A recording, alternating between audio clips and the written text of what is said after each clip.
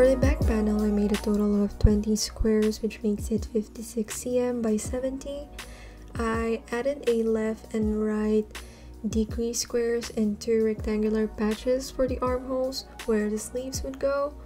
And for the rectangular patches, I made them 11 by 14.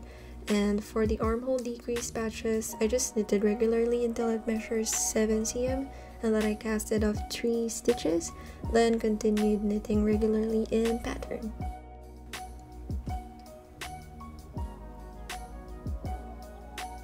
For the front panels, I did a total of 16 squares with the same left and right decrease for the armholes.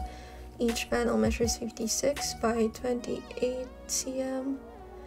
And then for the sleeves, I did a total of 18 squares, which makes it 56 by 56 cm for each sleeve panel. And for the shaping of the collar, I knitted straight until it measures 6 cm, and then I started decreasing by 1 stitch by knitting 2 stitches together until there are only 5 stitches left. And then I just knitted straight until the whole patch measures 14 cm. For the collar, I just used a 1x1 rip and made it 56 by 11 cm. And then for the ribbing, I used the 2x2 rib stitch for the front and back panels and cuffs.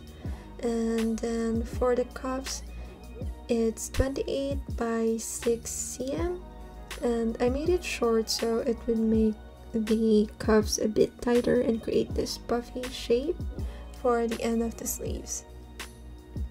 And last, for the button band, I casted on 14 stitches to create 5 cm and knitted in 1x1 rib until it measures 50 cm. For the materials, I use about 4 to 5 skeins, I don't know how to pronounce that, of 8-ply milk cotton yarn for each patch color. And since I'm a beginner, I just got some cheap yarn, but yeah, even if they're cheap, they actually turn out to be still soft and breathable, so they're actually good considering their price. And I also use 4 balls of 4-ply yarn and a darning needle for sewing, and 6mm needles, and then 4mm circular needles, plus some big mahogany colored buttons. Here comes the longest part, knitting all the patches. For the stitches that I use, I'm gonna link the tutorials that I watch because those explain this more clearly, because I just really took random knitting footages. But yeah, here are all the 6 stitches that I use and the color palette that I worked with. So I basically used the knit stitch, stockinette stitch, moss stitch, bee stitch, seed stitch, and the jacquard. So right now I'm just doing the knitted squares, and I did a total of 10 patches for this. And since I wanted a cleaner edge, I did the English slip stitch selvage edge. So I slipped the first and last stitch on the right side of the patch, and then I purled the first and last stitch on the wrong side of the patch, and it creates this sort of clean braided look.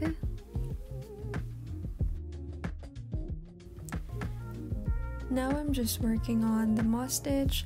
I did a total of 12 squares for this one, and I personally think that this is such a beautiful stitch, but also one of the most confusing for me because it works with a 4-row pattern, and this is also called an extended seed stitch because for the first row you alternate between knit and purl, just like what I'm doing here right now, and then for the second row you're gonna alternate between purl and knit, and for the third row it's another purl and knit again until the end of the row, just purl knit, purl knit, purl knit. I don't know, sometimes like I audibly say purl knit or knit and purl to myself just to remind me of what stitches I'm working on. And then for the fourth row, you just knit and purl again until you reach the end of the row, and then after that you just repeat the 4 rows. And this is how it looks like in front. I just use a paper clip as kind of like a row marker. So this is how the back side looks. And while I'm knitting, just a little background on this project. While I was looking for my first knitting project, I came across the Harry Styles cardigan, which is a lot of people were doing last year. And then I looked up J.W Anderson's Pattern, and then I used it as a guide, but I adjusted the sizing based on my measurements because the original pattern is just too big. I know it was meant to be oversized, but it's just too oversized. And also, if you have an old cardigan or jacket, you can use it as a reference for your sizing. And right now I'm eating. I don't know why I decided to put this footage, and I'm recording this voiceover at like 2 a.m. already. So yeah, enjoy some mukbang break, and okay, it's done now. Back to knitting. For the B stitch, I did a total of just 9 squares.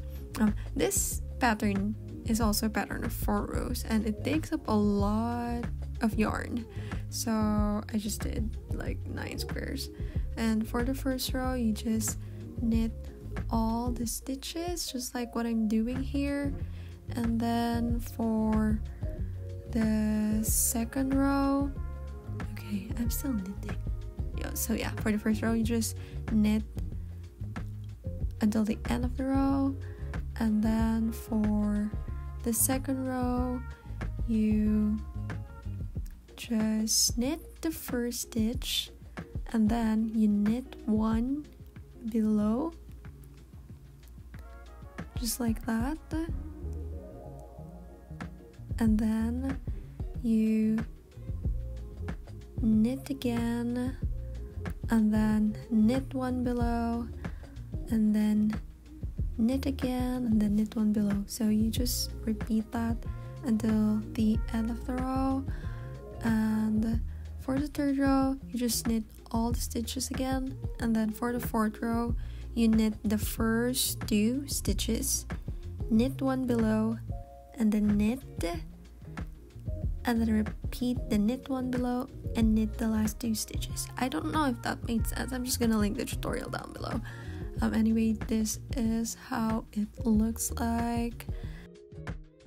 Here I'm trying to multitask while I'm knitting, but this is kind of sometimes a mistake, because if you're a beginner knitter, you know, sometimes it can be hard to like quote unquote read stitches, so it's hard sometimes to identify where you left off. But yeah, I'm trying to watch some YouTube videos here, I think, while I'm working on this one, and that led to a lot of error. Here I'm still watching, I think I'm watching Grey's Anatomy here. I just started watching Grey's because I literally I'm running out of series to watch. But anyway, here I'm doing the seed stitch, which is a 2-row pattern, and I did a total of 11 squares, so it's just an alternate between knit and purl and knit.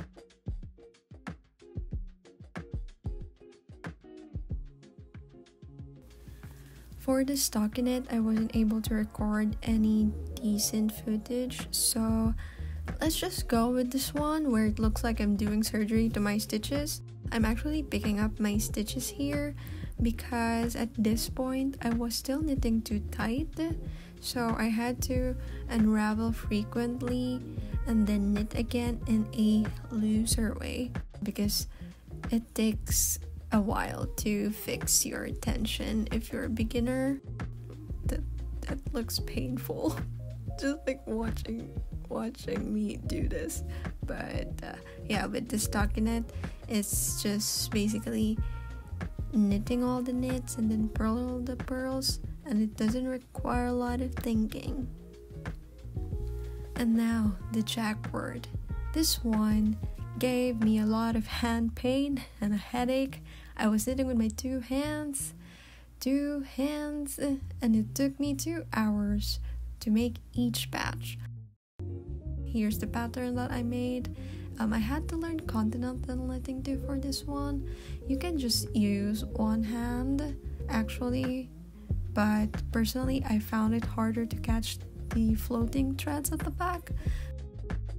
You can check out collar stranded knitting or Fair Isle knitting to make this one.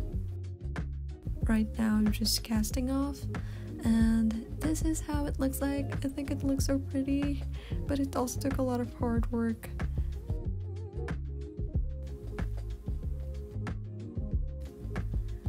For this one, I'm just doing the ribbing for the cuffs, and I am knitting in flat. You can also knit in the round, but I prefer to be able to knit the cuffs flat together with the sleeves. Right now, I am just doing a 2x2 rib, which is just knit and knit, and then purl and purl. So you're just gonna do that for the next rows until the end of the row, and then after that you basically just knit all the knits and purl all the purls. For the cast off, I did a stretchy bind off, and it kinda takes more time than a regular bind off, but it creates this wider and more stretchy finish compared to just casting off regularly. This is how it looks like. It's perfect for making like a funnel shape for the cuffs. For the rest of the ribbing though, for the front and back panels, I just casted off regularly in pattern since I didn't really need it to be stretchy or anything. Right now I'm just doing the ribbing for the front panel, and this is how it looks like. Here I'm doing the ones for the back panel, and still trying to multitask, but you know, this one is, I think this type of stitch is okay for multitasking because it doesn't require much thinking, unlike the moss stitch and the bee stitch. It looks so pretty. I think I had like some holes in this stitch. Here's the color.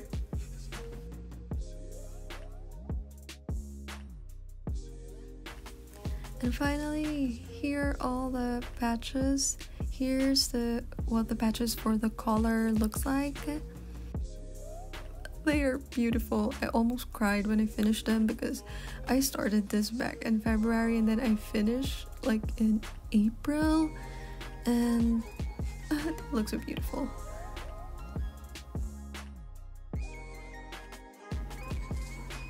For the button band, I also did an English selvage stitch, just like what I did with the patches. So I slipped my first stitch, and then I continued knitting in 1x1 rib, which is just knitting and purling until the end of the row. The only difference with this one is you slip the last and first stitch on the right side of the work, and then you slip it knitwise, and then for the wrong side you purl the first and last stitch of your work. And for the buttonholes, I knitted 4 stitches already, and then you put your yarn over and then slip your first stitch on your right needle and then put your yarn at the back again. And then I just casted off 5 stitches.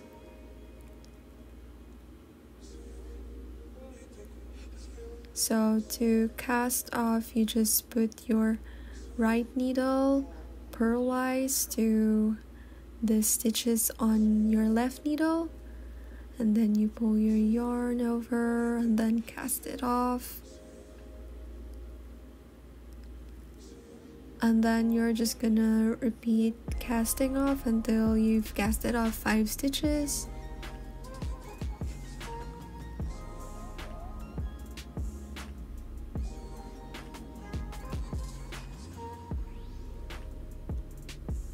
And then for the last stitch, you will slip your last stitch back to your left needle, and then you turn your work over. And this time we're gonna cast on. So you just put your needle below your left needle and then pull your yarn over to your left needle, just like what I'm doing here. And then you're just gonna cast on 5 stitches plus 1 extra stitch. Because that extra stitch, you have to slip that purlwise and cast off that 1 stitch to close the row.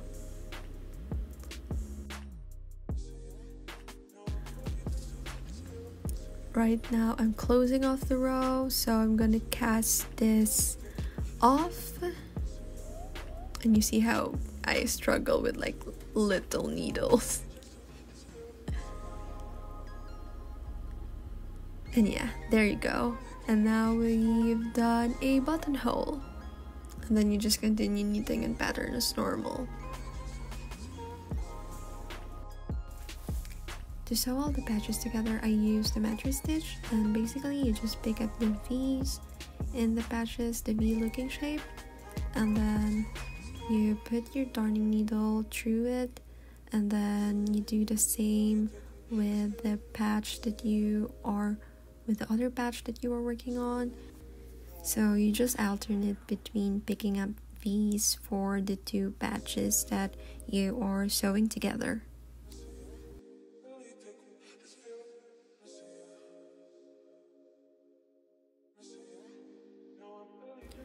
And this is how the sleeves look like when attached. Right now I'm just sewing the front ribbing onto the front panel, but since the ribbing has more stitches than the patches, instead of picking up 2 stitches for each side, I just pick up 1 stitch from the patch and then 2 stitches from the ribbing, which would make the 2 sides even if they don't have the equal number of stitches. One downside though with the mattress stitches, it creates quite a bulky seam on the inside. You can also use a Bickford or a backstitch to sew all the patches together. Now I'm just sewing the buttons. I got some big 20mm ones, so it would be proportionate to the size of the cardigan.